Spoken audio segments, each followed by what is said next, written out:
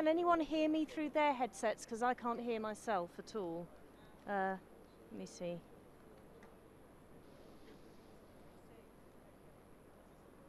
Hello. Oh, yes, I can hear. Oh, right. Good afternoon, ladies and gentlemen. Welcome to workshop number 90. This is workshop number 90, so if you're expecting something else, then this is your moment to leave discreetly. This workshop is entitled iFreedom and Cybersecurity in the Balance. My name is Emily Taylor. I'm your moderator today, and we have a wonderful panel who I'll just introduce briefly. On my far left, so your right, Milton Muller, Professor at Syracuse University. We have Katizia Rodriguez of EFF, Civil Society. Cornelia Kutterer from Microsoft. I have Irla Flynn, Google's Head of Public Policy from Australia and New Zealand, but he's actually Irish, right? And Alexander Seeger, the Head of Cybercrime Division at the Council of Europe. Okay. So the central question that we're going to be looking at today is this balancing act that we heard in many of the opening speeches this morning between security on the one hand, law enforcement, and on the other hand, individual rights to express themselves freely, to have a free flow of information, and their rights to privacy if those exist. So these are often presented in internet governance dialogue as a dichotomy. You can't have one without losing the other. And we have panelists here today from a wide range of backgrounds and experiences. And so, I mean, the first question, I'd like to come to you, Cornelia Kutterer of Microsoft, if I may. These laws are often viewed as clashing. So data protection thwarts, I can't hear anything.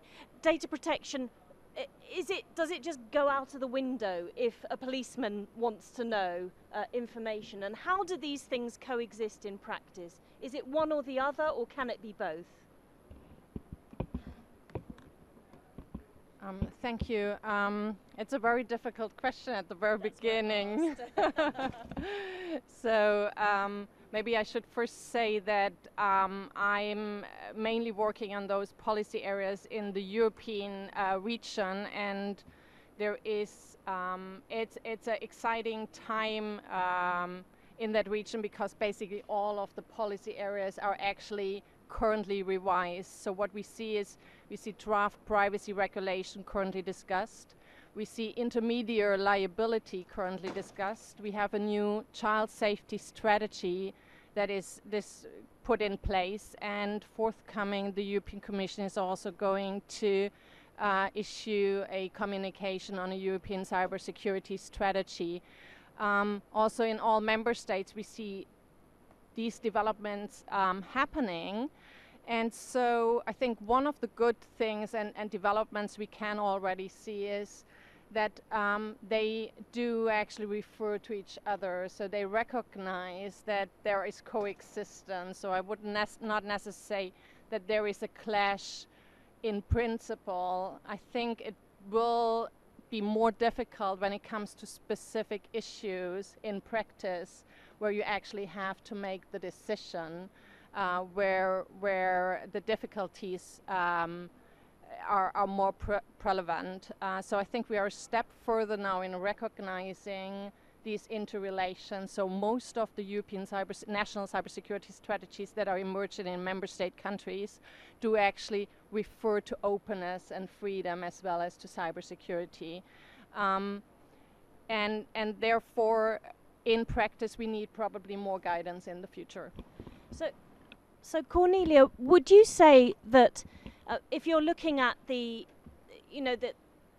regulations and the laws that these revisions are looking to replace, which were very much before the digital age, these are written in the 1990s, So what you're saying to us is that the legislators who are putting forward these drafts seem to have learnt from the experiences online, and that there seems to be a bit more joining up of the dots. So you're encouraged by that, are you? I'm an optimistic person, so yes. But of course, in the devil lies in the detail. To give you one example, in order to secure accounts of customers, sometimes information needs to be shared. If there is a hack on another service and it refers to Gmail or Hotmail or Yahoo, if we have that information, we couldn't put security measures in place. And that is now recognized in the draft privacy regulation, but only with a small recital. So it needs to be more clear that information in those circumstances can be shared. This is just one of the examples to showcase that there needs to be more done. So would you say it was more lip service than actually really felt? No, I don't think it's lip service. It goes definitely in the right direction, but more clarification would be necessary indeed, in that specific case in particular. Okay. Thank you. I'm going to come to you now, Milton Muller, Professor at Syracuse University. Your area of expertise has been very much looking at, as I understand it, what happens in practice when there is perhaps for good reasons, needs for surveillance, needs for law enforcement to have access to data. If we're looking at, in particular, at the example of, say, deep packet inspection, and is that something that's familiar to everybody, the concept of deep packet inspection? Can you just nod your head or shake your head? Ish. Okay, so maybe a brief explanation of what's involved and what conflicts you see arising in practice between the rights of the individual and the rights of the state, if you like.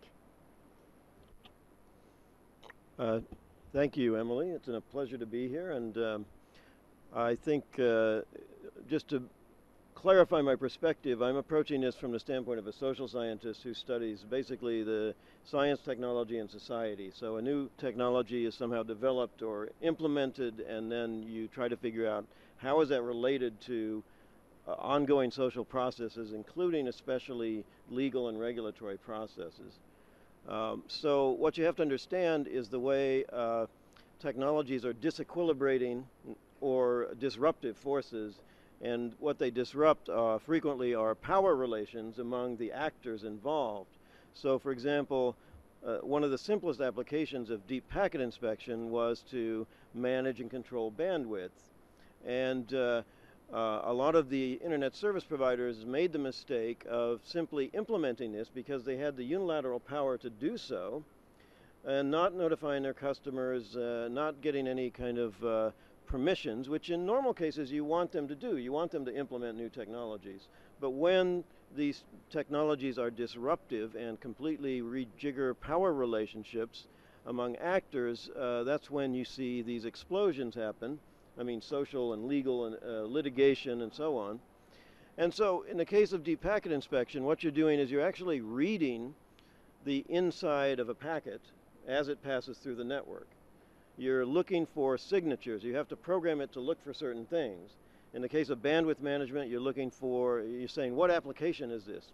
Is it peer-to-peer, or is it a piece of malware, or is it a recognized number format, which might be a credit card?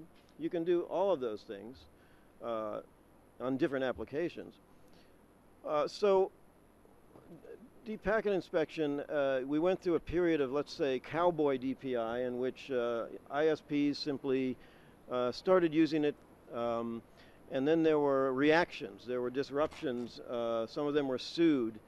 Net neutrality advocates, privacy advocates reacted and played a huge role in altering the structure of the industry in democratic countries, in the US and Canada and Europe. So the issue is, how robust and resilient is your political process? how much transparency is there turns out to be absolutely crucial. Can you actually find out what's going on?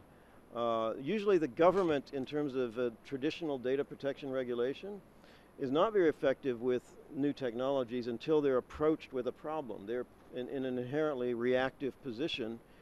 So I would say the key takeaway from our research is the absolute importance of activists, activist organizations, net neutrality advocates, privacy advocates who will constantly monitor, surveil the surveillors, if you will, and be well networked enough to actually make a statement and an impact if something happens that they think is rebalancing or unbalancing those rights.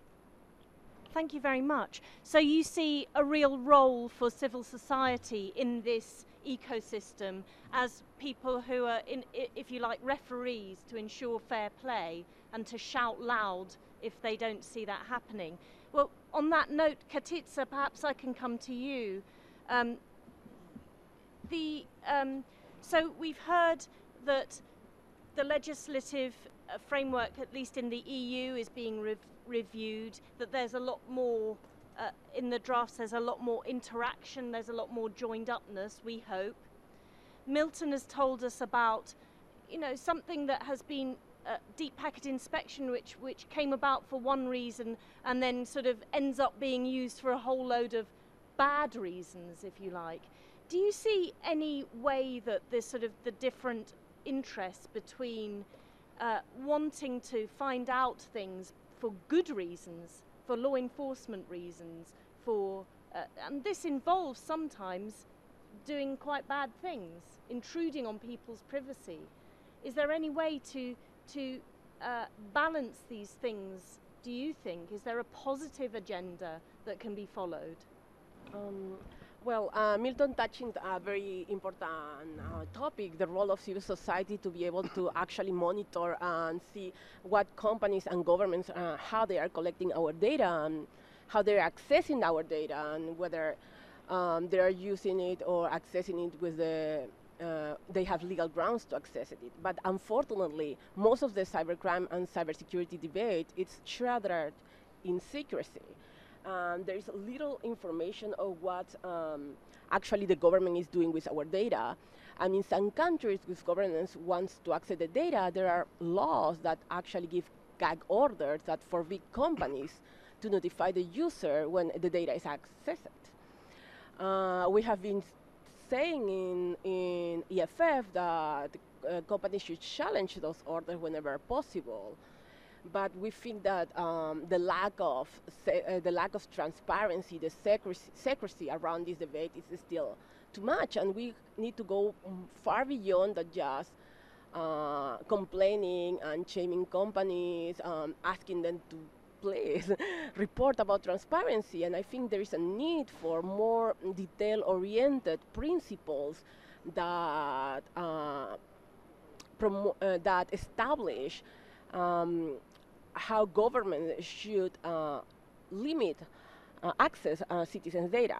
While international human rights law make exceptions to access to the data, that they have to be prescribed by law, it have to be proportionate, and it have to be needed, there are more detailed need on the obligations for not only the government but companies to notify the users when the data has been requested, give the opportunity to find a lawyer if they think that the challenge have no merit, be able to, for instance, know more about the report of transparency that recently two companies, Twitter and Google, have been issued about the number of government requests. So the answer is transparency, in your view. I mean, is that right? I mean, one of the things, just to pick up a point from Milton about the power, the disruptive power of these technologies, and perhaps I can come to you, Irla Flynn, from Google on this, because I think one of the disruptive results, if you like, of what we're seeing with the internet is that a handful of companies, such as Google, have a disproportionate amount of power. They also have probably much more data on individuals, their user, the way that they use and interact with technologies, what they like to go and visit, what adverts they should be served with. Now, if a government had that sort of power, actual power over an individual, I think that people like Katitza or Milton would be screaming at them. But what actual checks and balances are there on Google's power with the data that it has?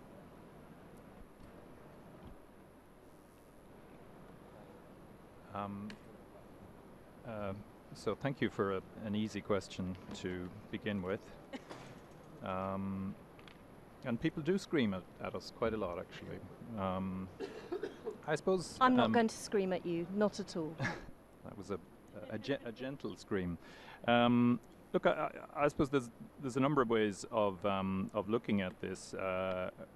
First of all, I think that privacy, which must be underpinned by good security, otherwise it doesn't really exist, is very, very important. And it's very, very important for us because it's a key value and it's a key element of a relationship that we have with people who use our services. And if that's undermined, then people can and do leave. It's very easy to switch to another search engine or other services online. So I suppose that's the first thing, and we believe that we have to work very hard to get and keep that good relationship with people.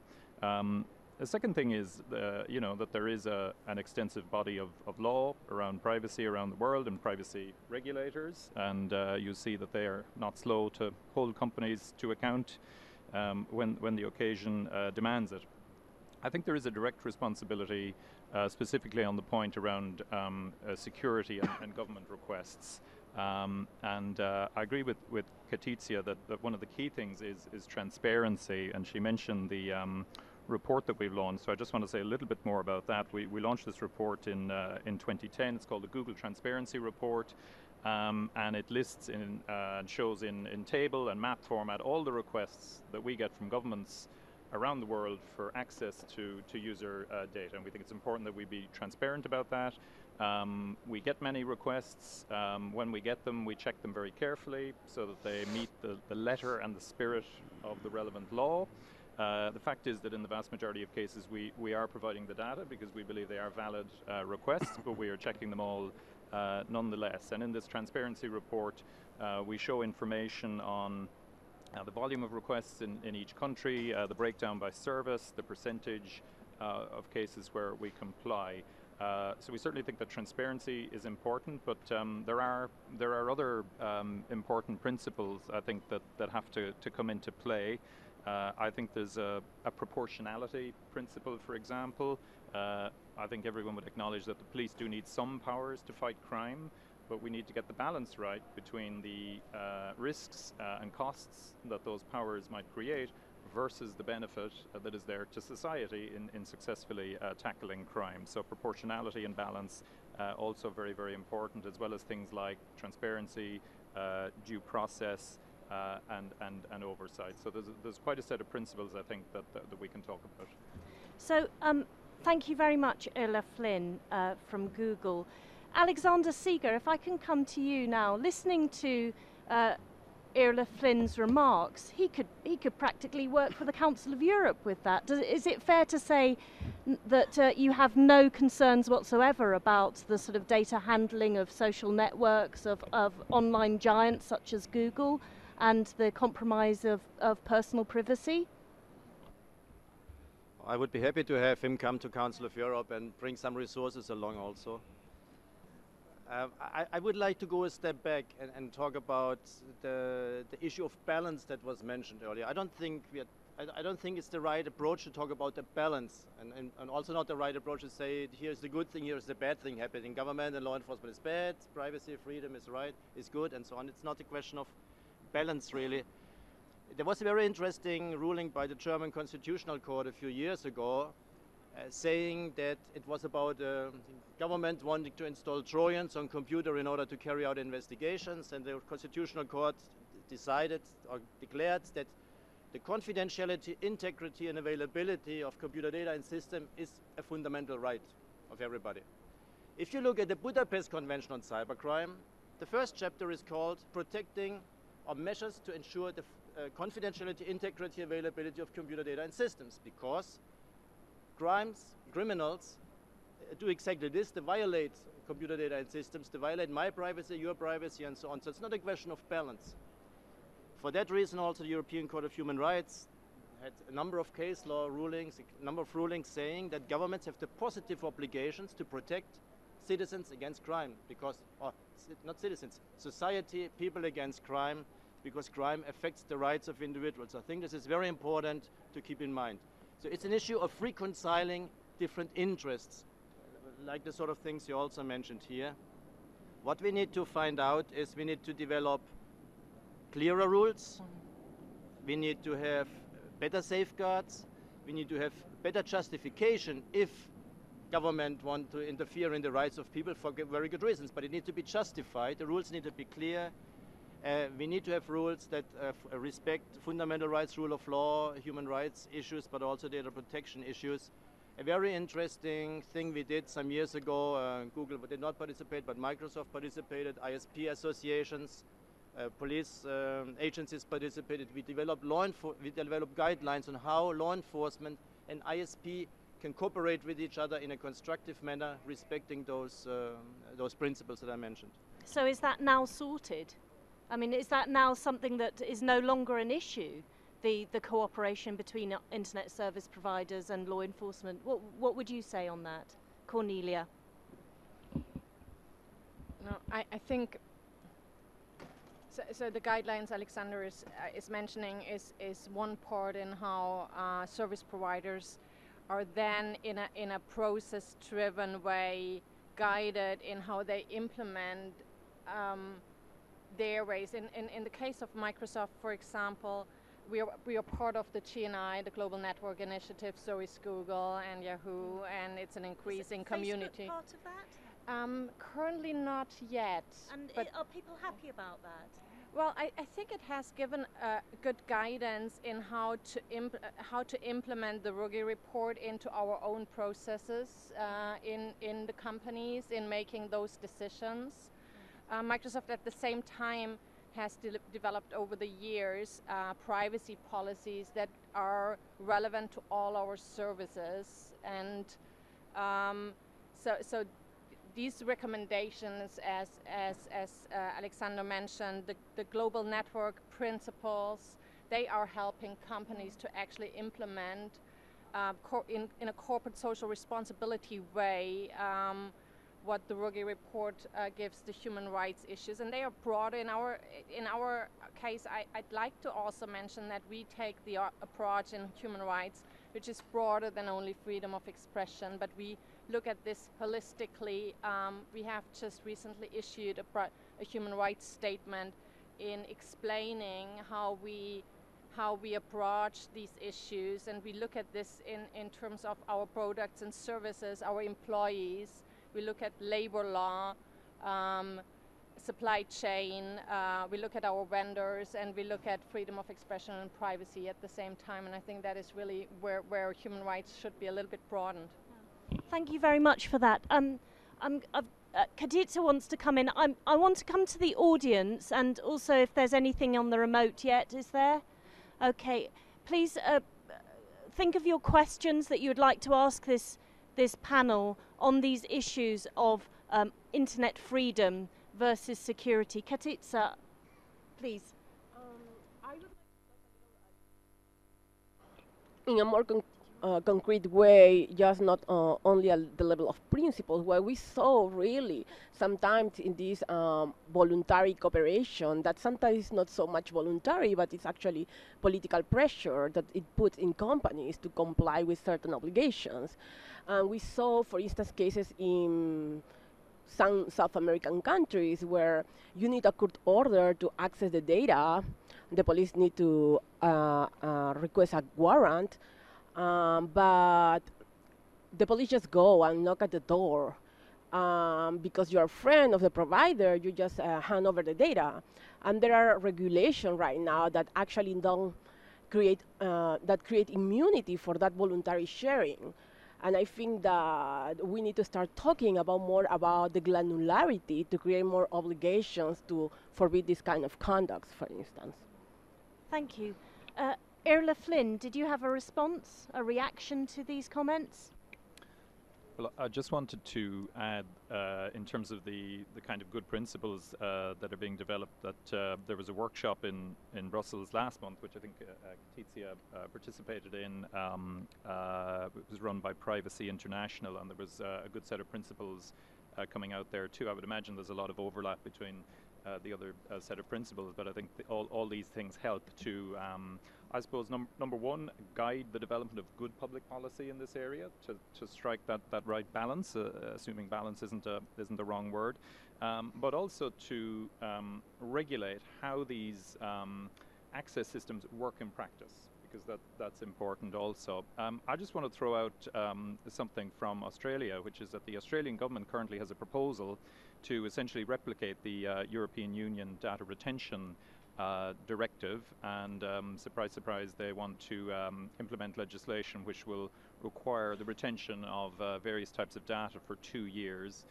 This is currently before a parliamentary committee, and it's generated quite a lot of debate, and I'd be very interested in comments from others who have been through this process in Europe and elsewhere, because obviously we and others have expressed a lot of concern with this, very vague, seemingly very broad, without a good cost-benefit analysis to try and strike the right balance. Very interested to hear about the experience in Europe and elsewhere. Thank you very much, Irla. I might well come to you, Alexander, for the answer on that one. But first of all, perhaps I can pose Irla's question to the audience. Is there anybody in the audience here with experience of European data retention in practice, and whether it works? And has it?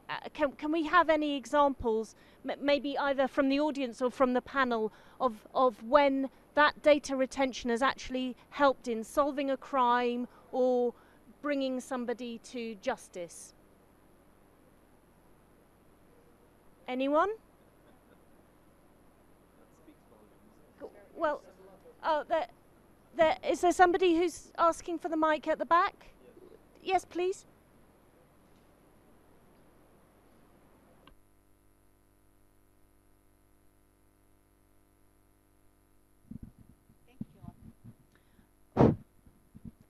So, excuse me, I don't have experience of how retention of data is applied or implemented. Sorry to stop you. I don't think it's coming through on the microphone, is it? She's talking oh, to it me. is. It's just my headset. I'm just going to swap my headset. Sorry.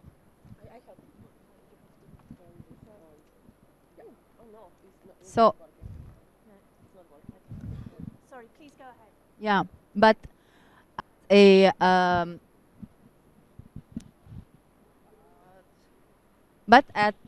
as legal experts, I can tell you that retention of data is very important, because sometimes crimes are not discovered on a spot or directly after the act is committed. So retention of data is important. Now, in Europe or in France, they're talking forgive, the right to be forgiven. So it's not true, but let's see the security side and the public interest, because it's very important to find proof. Thank you. Thank you very much. So it's very important to find proof, and you make the point, of course, that often people don't realize that a crime has been committed until afterwards, and they need to go back. Sir, did you want the microphone? And I know Milton Muller would like to react to that. Well, this is something we've debated a lot in the ICANN context with regards to the use of various forms of transparency of user data. And there's kind of a logical fallacy that takes place here, which is the assumption that if you can come up with one instance in which you had access to data and it led to help solving a crime, then that means you should have had access to the data.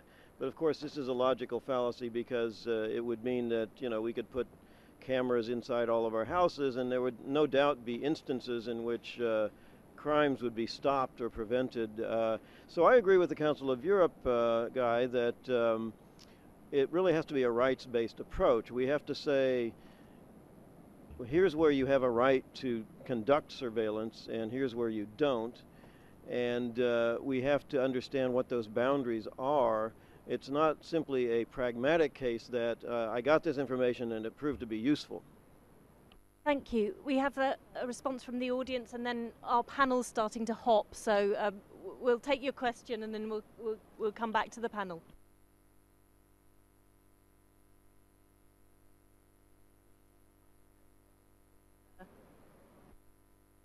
Yes, that's better. Thanks.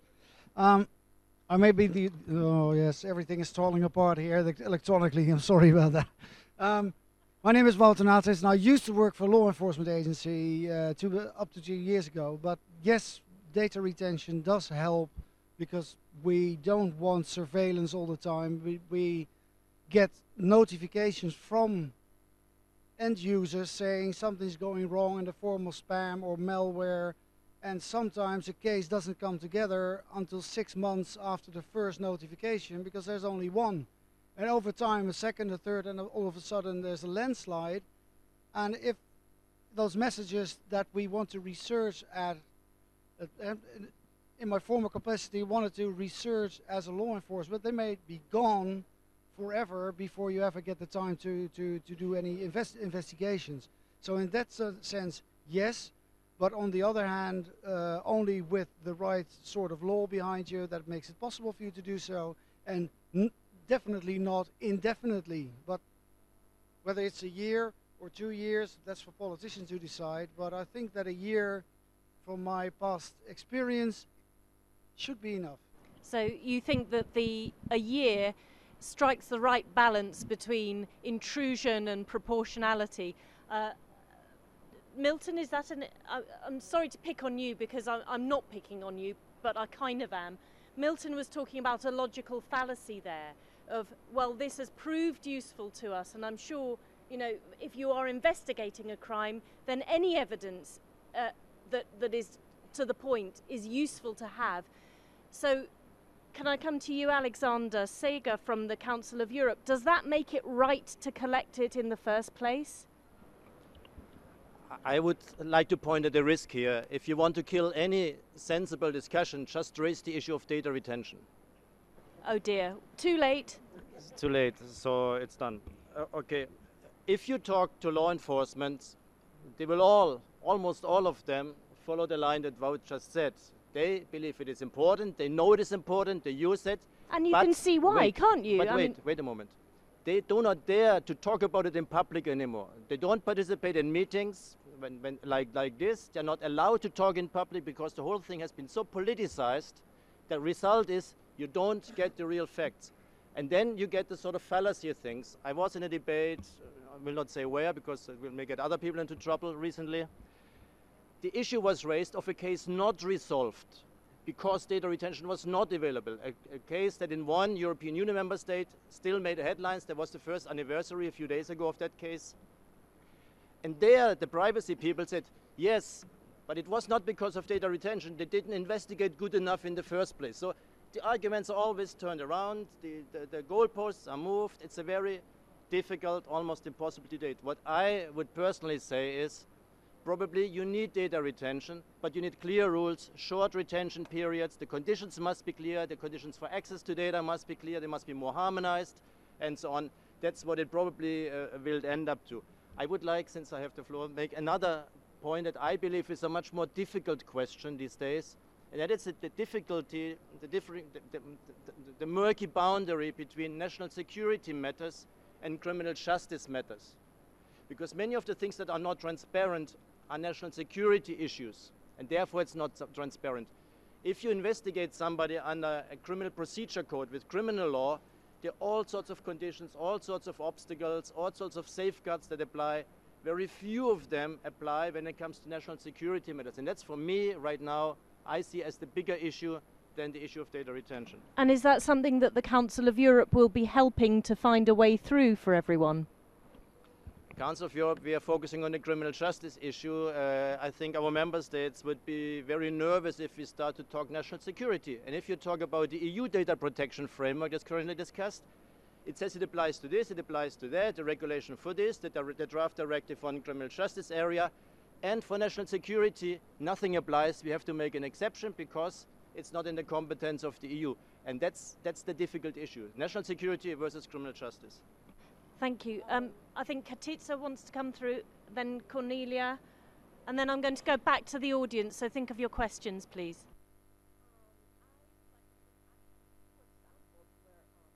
I would like to put actually 2 examples where in 2 European member states where the retained data was used for illegal purposes and to spy on journalist sources. And we are talking about democratic countries, we are not talking about authoritarian regimes, and because I cannot point out exactly the country, that's 2 countries, one very pro-privacy country. There is also several constitutional challenges where that have declared the massive collections of everyone, citizens, which is data retention, unconstitutional, and have referred that a challenge to the ECJ, the European Court of Justice. We have to be seeing what's going on this case, but there are also a lot of national courts who have declared the directive unconstitutional. I just want the implementing law is correct. The implementing law for the directive unconstitutional. Bulgaria, I cannot mention, but Bulgaria, Romania, Germany, for example. Okay, Cornelia. Yeah, just two things on data retention. So there is indeed this catch-22 situation that companies are in when you have, on the one hand, data protection rules that are currently not necessarily harmonized well, and then national security or even criminal justice that also applies nationally and diverges. In the data retention directive, there is an attempt to harmonize, while you have in the e-privacy directive still an exemption on national security. So off there goes the harmonization in one law, when in the other law you still have the exemptions that allow different rules. That is, I think, is something that, at least for now, the Commission has finally realized. There is, of course, one thing we haven't mentioned. Someone mentioned the retention period. I think just as important and currently more important is the scope creep that is happening. So currently this doesn't apply to Google or Microsoft because we're not we are not regulated under the telecommunication package.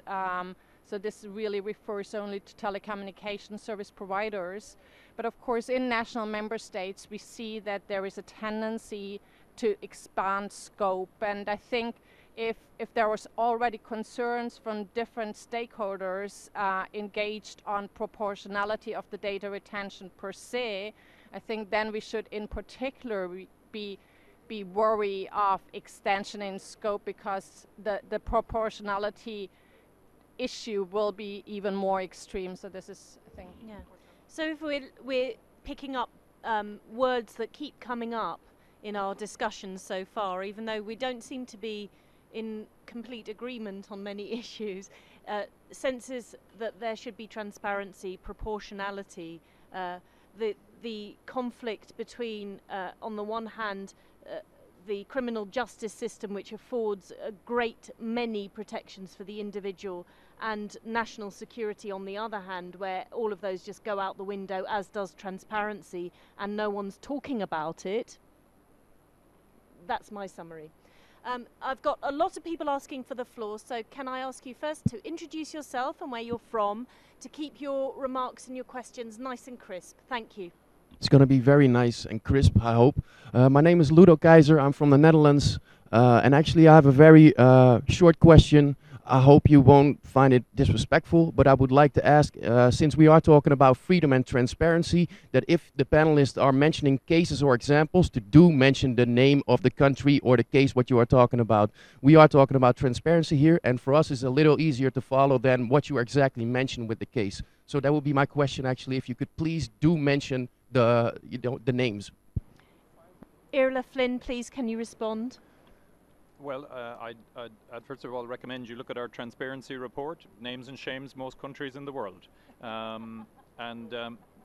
We did have a case a number of years back where we got a request from the US Department of Justice for large quantities of search data, and we believe that request was overly broad, it was not justified, and we ended up in a rather tough legal battle, which we actually won in the end. So I think sometimes you have to be prepared to fight and resist government pressure, because Letizia is absolutely right. There can be a lot of government pressure on companies, and I think not to reiterate the point too much, but I think transparency is one element that can help bring that out and allow for a more informed public debate about how these things work and what's actually going on.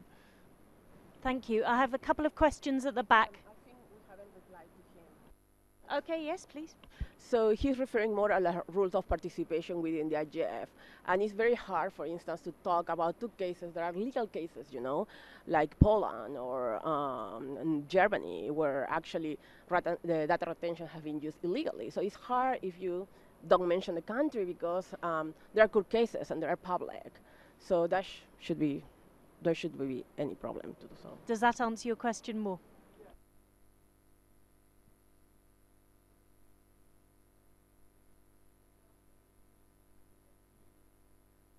Thank you.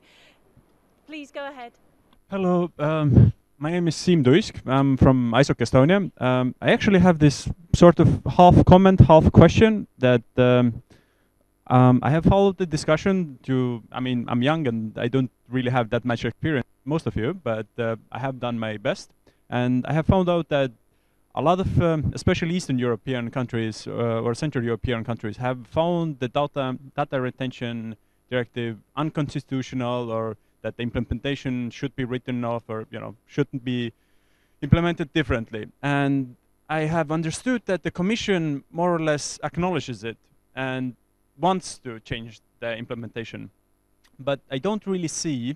So there is at least a light shining somewhere, but I don't really see the same and similar kind of attitude in net neutrality. I mean, all the things that Neelie Kroes does, they get blocked by everybody else. So what, in 4 years we have only done consultations and not really done anything substantial in net neutrality on the EU Commission level. So who to blame? Okay, so this question is challenging us to change the subject a bit from data retention, which I think our speaker from the Council of Europe would support, because we might have a more rational debate. Let's try net neutrality. So Milton, do you have a response to that question? Maybe that's not fair as you're not within the EU, but I'm sure you know what's going on, right? I do, actually. We've done a lot of comparative research that includes the EU. I'm having trouble understanding the link between the security versus freedom debate and net neutrality, frankly. So maybe somebody else could explain that to me. Well, perhaps we can ask our questioner. Did you want to make clear the link between your question and the freedom versus security issue? The point was, in my opinion, it's mostly about consumer rights. I mean, in data retention, the potential for abuse, the potential for privacy intrusions, it is there. But with net neutrality, it is quite often certain. There is a difference between possibility in data retention and in net neutrality. If they get blocked from using Skype or Viber or whatever, then they lose something immediately. So, or like throttled, then they're unable to use the service. So what I'm trying to imply at the moment is the fact that although data retention is not it's not something that we should just throw away, that it's done with. I do understand the problems, but in my opinion, it is somewhat, as it was said before, it is something that we cannot really it is too politicized, too intertwined, and as I understood, as much as possible, the Commission already does something about it. But it is not the case with the net neutrality and with the consumer rights on the EU level. So, Alexander Seeger, please, can you respond to that? And thank you very much for giving that clarification. I think it's less here the question about the links between net neutrality and freedoms and so on. It's more about policy making and how you come to a consensus on things. And believe me, I personally believe, maybe you don't share it, but that you will also have very difficult agreement about redoing the data retention directive, because the views are so different. They may discuss, but it may end up like with other policy areas. And this is typical, we experience that worldwide, that even in relatively small regions, or small but still important regions like the European Union, where you have a lot of harmony in a way between 27 member states, it's very difficult to come to a consensus on something. Beyond Europe, it's even more difficult, and globally, I would say almost impossible. Therefore, I'm also saying we should take what we have and run with it. We should be happy with what we have and run with it, make sense out of it, work on implementing guidelines, clearer rules when it comes to implementation, but otherwise, very difficult. Thank you. I have a question here.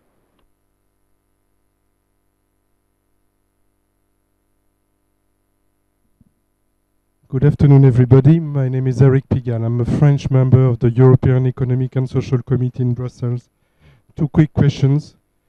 First of all, I've heard of transparency before. This person from Google, I would like him to clarify maybe for me about the Patriot Act. I think that with the Patriot Act, transparency is somehow forbidden, in a way that if a judge requires some data, the judge or the government are not allowed to, the provider is not allowed to alert and warn the customer, the owner of this data. That was my understanding, but maybe I'm wrong. Second thing... Well, can I just go to Ella Flynn here with that question while it's all in our minds, and then... So it's some transparency, but not in other cases, like the Patriot Act. Look, I'm not an expert on the Patriot Act. I'm not a lawyer. I can follow that up. But yes, there certainly are some situations where you are legally not allowed to tell the person who is the subject of the request. Our policy is to tell the user whenever we can. But if we're legally prohibited from doing so, then we will not. People bring up the Patriot Act a lot. I guess it has a kind of a scary, a kind of sinister sounding name, but I will say that it seems that many other countries have similar laws as well. I think it's not just the US. Others on the panel may know the European laws in these areas, but I believe that's to be the case. That's not to say that there aren't good questions, and you've asked a good one around that particular piece of legislation. I think Katitza Rodriguez, you wanted the floor on this, and then I'm going to come to you, Alexander Seeger. To address this this problem about due process, a coalition of civil society have come together, just draft a text, an international due process document. It's a draft, and you can find it in the website necessaryandproportionate.net, where we outline which are the legal requirements which we should analyze any surveillance law, or the conditions requirements that any surveillance law should have. So in the case, for instance, of data retention, we should say that it's not whether it's necessary or proportionate, those measures. And just to clarify about what it was discussed before about whether it have solved crime or not, the European Commission has not been able to prove that it's necessary. Can I just direct you to the question that was asked about the Patriot Act? You asked for the floor about that. Can you just give me a sentence on the Patriot Act? I think, I don't know the details of the Patriot Act. Definitely, yes, it has allows for this, but it's not the only country, and that's why we have developed this set of international standards to improve surveillance laws around the world. Because as long as all the countries have minimum privacy protections that are strong against the government, the more the data can flow among countries. Yes. Thank you. Alexander Sega? I think this is not an issue. There may be more in Patriot Act and related legislation that may be difficult, but it's a general, it's in the laws of most countries of the world that if you carry out criminal investigation, there's certain confidentiality involved.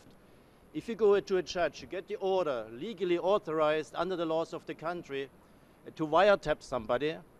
Of course, you're not allowed to tell, if a police officer tells the person you will be wiretapped, come on, that's the end of any investigation.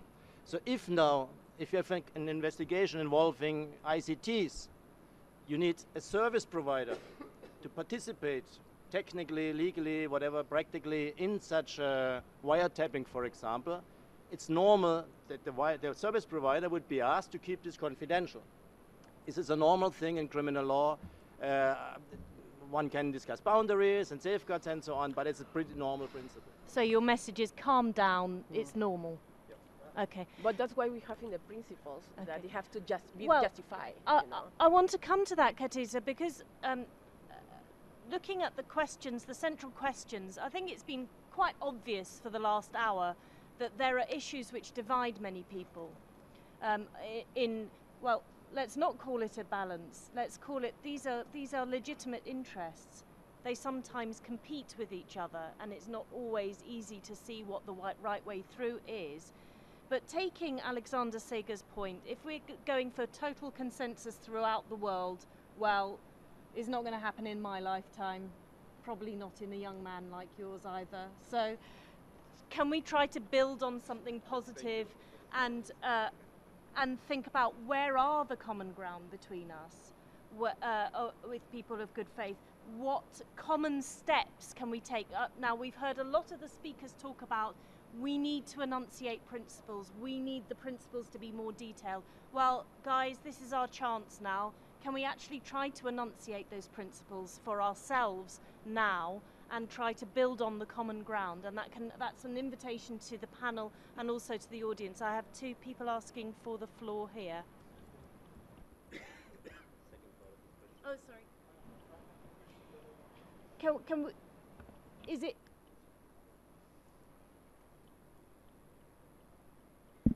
Sorry, my main question was actually not about Patriot Act.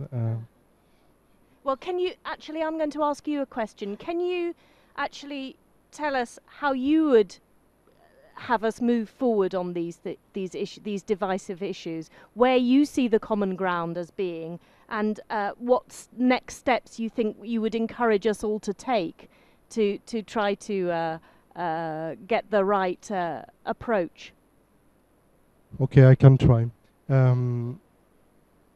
First of all, when we are talking about innovation, let's say that internet is an innovation. There is always something that linked us to the past, yeah? And if you think about internet, there are things that, issues with internet that are always, that we had before. Let me use a metaphor for internet. When I drive my car on a road in Europe, on an autobahn or whatsoever, first of all, I need to have a driving license, one. Second, if the police stops me and asks me for my driving license or ID card, I'm not going to cry and complain about an attack against my freedom, right? So the point is why on internet, and it's not on this highway that we are talking about, information highway that we are talking about, isn't it worth to say that people should have a driving license at least to do some kinds of operation, maybe not everything, first, and then this is about responsibility. Think about child abuse. There are big things going on, yeah? So should we be obliged to identify ourselves when we do certain things, so that if the police catch us, they know who we are. And at the moment, this is not, we say that this is freedom. To me, this is license. It's not freedom. Thank you very much, and thank you for being game for me asking you the questions rather than the other way round. So our way forward, Milton Muller, is for, is it users or is it providers who need the license? Is it users? Okay, well let's take it as users. So the way forward out of this conundrum is for users to have a license. Discuss. Yeah, easier said than done. So remember what goes into a driver's license. There is a government that has a monopoly on jurisdiction within its territory. It has testing systems, it has checkpoints, it is an elaborate bureaucratic and institutional hierarchy upon which this is based. Now, if you can tell me that we have such a government at the global level that could enforce an internet-wide identity system, then I would lend this proposal some feasibility, even though I still wouldn't like it. I think that it's easy to wave your hands and talk about identity and people being identified, but in fact, identity is something that is much, much more complicated than simply saying you're going to have a license. So let me give you a simple example of some of the tricky things that can happen. It's a very simple example. Our library at the Syracuse University thought that they were going to make their systems more secure by forcing you to log in when you wanted to check the catalog. Before that, you could just walk up to a computer terminal, search for a book, and walk away. And now, this, I don't know what kind of security was being accomplished here. Because let's suppose you log into that, the system has set up an image so that when I log in the library, you can see my desktop in my office. You can access my email simply by clicking a button. So I've logged in and I've deposited my identity on a public terminal in the library. Now suppose, not that I would ever do this, but suppose I walked away from that terminal and forgot to log out. Maybe, no, but maybe let's say 15% of the people who do that do. And suppose somebody comes along afterwards. Well, it's obvious that this system has actually increased my risk by forcing me needlessly to log in. And that's just a very small example of, again, magnify that globally, magnify that across all internet services, all devices. And just more fundamentally, I object to the fact of getting a license before doing something as natural as communicating with my fellow people.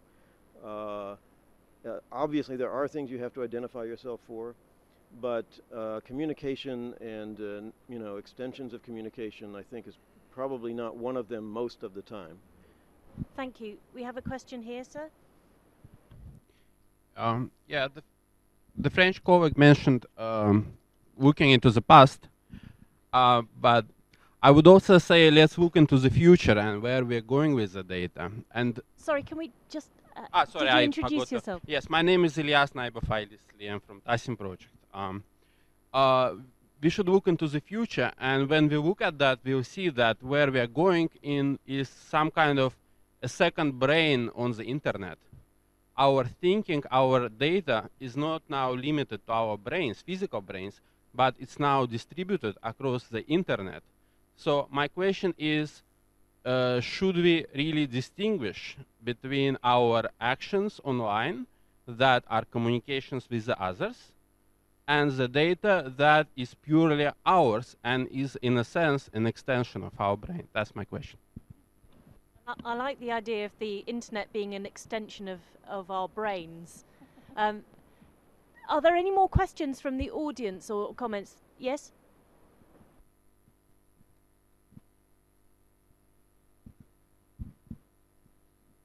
Is this on? Okay. If we're going to use the driving analogy for the internet, can you just introduce yourself? Karen Riley from the Tor Project. If we're going to use the driving analogy, I'd like to present that the internet is more like a system in which you can borrow someone's face and their car without them knowing about it. So that a license doesn't do much in terms of catching criminals, because criminals will always circumvent technical means of surveilling them. Criminals can... Sorry to interrupt you, but because criminals break laws, does that mean we should just give up and go away and not bother to make any? No, we shouldn't, but we should base policy on the premise that criminals will have technical means that surpass those of ordinary citizens, especially those who are stakeholders in issues that are used as justification for data retention and widespread surveillance. We work with victims of human trafficking, and according to many good reports, among them the UN Office on Drugs and Crime, corruption is a factor in many of these heinous and cross-border crimes, so that law enforcement with great powers of data retention, if you are not stealing bandwidth and equipment, is one of your threats. So I would like to make these discussions more productive.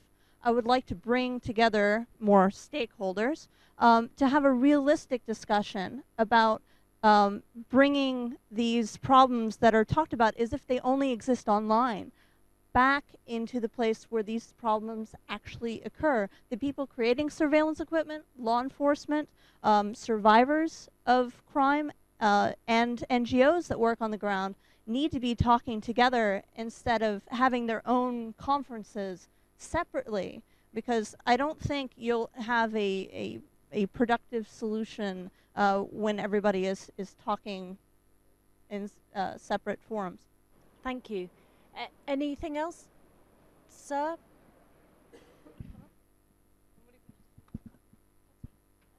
We'll have a reaction from Katitsa, and then I'm going to come to you, and then you, sir, so we can get the mics lined up. I think I would like also to react to the question of the driving licensing, and I think we should clarify that, or make clear that anonymity is crucial for minorities, for whistleblowers, for victims of, for journalist sources. When you are talking, interviewing your sources that need to be hidden because there are political pressures. There are a lot of reasons why you just want to be anonymous, or just because you don't want to be targeted by ads, and so that is critical for free expression and privacy. To run with the questioner's point there, where would you see responsibility? Because he talked about people having responsibility. You're talking about anonymity being essential in some situations. Who do you see as having responsibility to make sure that that isn't abused? So, because we all know that in other environments, anonymity brings out the worst in human instincts in many cases. So where does responsibility lie, perhaps? I mean, sorry to put you on the spot with that, but anyone? Okay. Sir? Well, I was going to go for another answer, which I'm still going to try. But I really like the comment from the lady from the Tor project, because I think that criminals are only where the money is.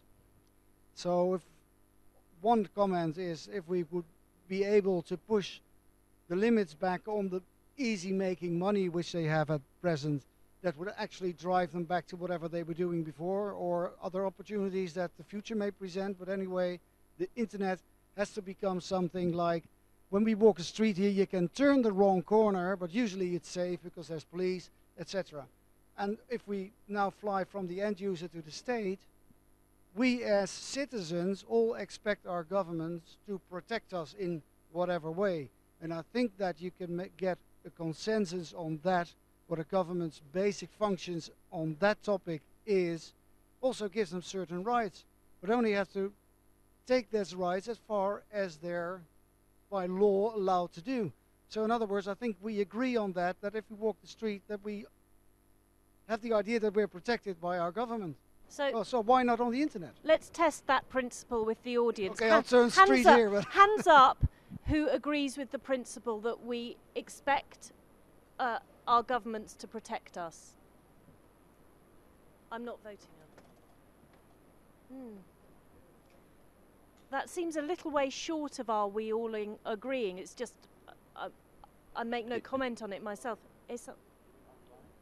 No, I think the point the speaker was making about is actually offline, is in our daily life. We expect the government to protect us. But the question was, okay. Do we expect it? When you're talking online, which government are you talking about? And I'm getting from Erla, from what, and from Katitsa, So who's going to protect me from the government? So, does anybody have something that we can all agree with, please? Sir? I think that all of us agree on the role, on the question of license, if they knew that cyberspace is more risky than the streets we are walking in each day. So why do we have to have a license on streets and not in cyberspace? Because it's a more risky world? What about your children? Can they go out on the street, take a car and go do whatever they want with the car? Definitely not. And as for the role of the government, yes, is supposed to protect their citizens. We are still citizens in cyberspace. And Milton's question on that is, and who is the government in that context? Is it our national governments, regional, or is it some other? So you've been waiting for the microphone. Can we get the microphone down here?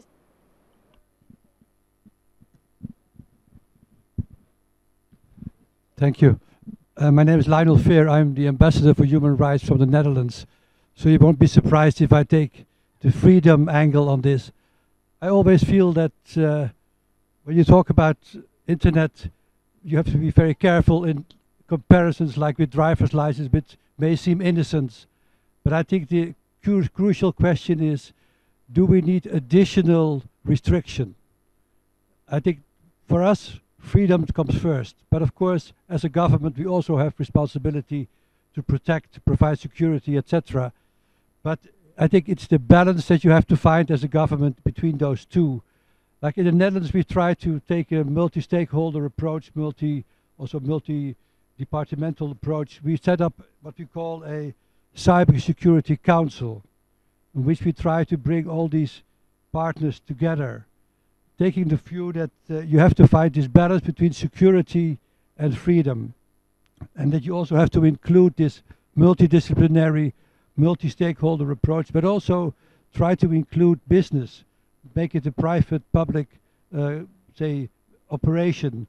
Because if you talk about restrictions, you talk about surveillance, you talk about companies selling the hardware to make surveillance possible, you talk about telecom providers who are in it to make the money.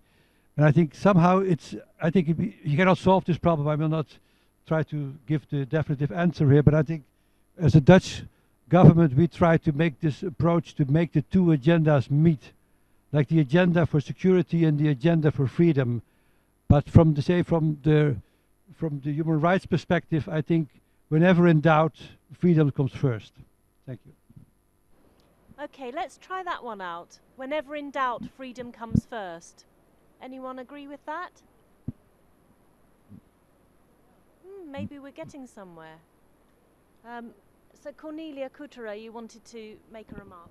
Yes, I think the Dutch example is within the European Union certainly a best practice in how the discussion is going in public-private partnerships. I think in cybercrime and cybersecurity, all stakeholders around this table are on the same side. So we are fighting the same cause, and so we will have to be clear when, for example, information sharing is necessary in, let's say, in the case of botnet fights, where companies might actually need to share information that has identifiable information in it in order to protect the customer citizens that are maybe part of a botnet, and so that governments through CERTs or ISPs in that cooperation can actually help them clean their computers. These are cases where we just need to have that cooperation going on. Same for child safety. I'm sometimes, I must say personally, a little bit frustrated how the discussion around unintended consequences actually impacts the possibilities to fight sexual child abuse online. This is certainly currently happening in the European Union. And if we could get around this somehow by maybe setting forth principles so that legitimate concerns of unintended consequences would not always get in the way to actually doing something good, that would be very helpful too. Last, I think, on a point which was made here on criminals go always around, I think another recommendation I would put forward is that any of these issues are processes. It's something which is very, very normal in security. You talk about security in terms of process, and we might want to expand this in terms of the human rights. It is the process of the company, how it's implementing the human rights agenda in their services, in their consideration. It is the process of developing secure software, a secure cloud, being transparent not only about it's not only, and that might eventually also depend on the region you're talking about, it's not only about the governments, it's also about private companies themselves, how they treat data, what is their business model behind in order to use the data, and what is the fair uses of data processing. I think the issue around consumer protection was mentioned. I think we are getting in that space into the fair use of data as a additional concept than what we already have in consumer protection, rather than only consent-based processing of data. So there is quite a lot we can actually already start to implement. Thank you for that positive encouragement to, we can't always do the perfect thing, but isn't it better to do something that we know is good and then mop up the unintended consequences afterwards if indeed they are there? I don't know if everyone would agree with that, but we've got time for just one more question. One more. Who wants to take the floor? Anybody? You do? Can we get a microphone very quickly, please, to this gentleman here? And then, as I sense that our time is coming to a close, so we'll just take one more comment, and then we'll draw to a close. I'm from Foreign Ministry of Azerbaijan. I'm not very good on, so to say, on internet space, but listening to your discussions, I'm sorry. Listening to your discussions when you want to divide between the national legislation and international, how to regulate, how to put guidelines for internet. I think that in international law, in international relations, we have a problem. That in some nations they recognize supremacy of international law over the national law. Some nations, no, they say my national law is more important than international guidelines. What if the internet is a common space? And I agree that we cannot put internet into regulate based only on the national law. What if we put some guidelines under maybe UN, so to say,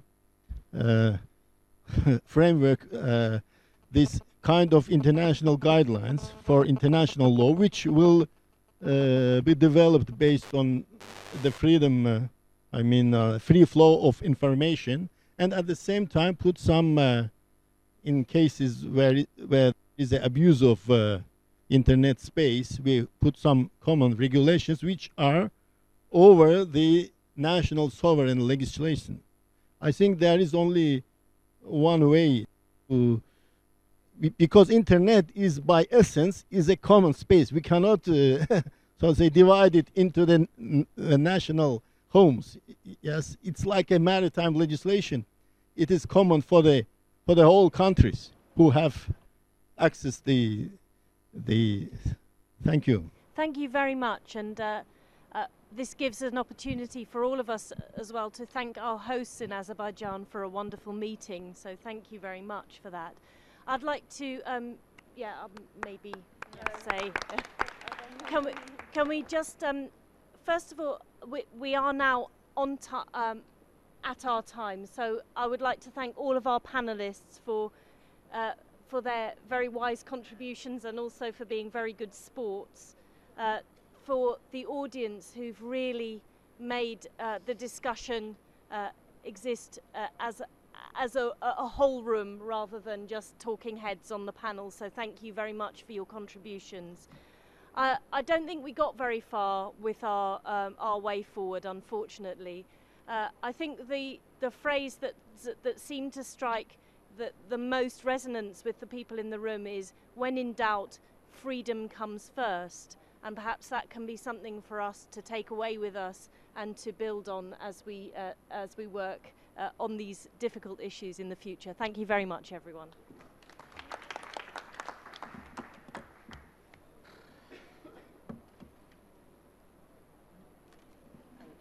Well done. Sorry, I didn't get to you. Yeah, Enough it's okay. times. Thank you very I much. want to reply to Mr. Bajani why you didn't allow me. That's an art in itself to be able to moderate. Sorry. You're all. So maybe one. In Azerbaijan.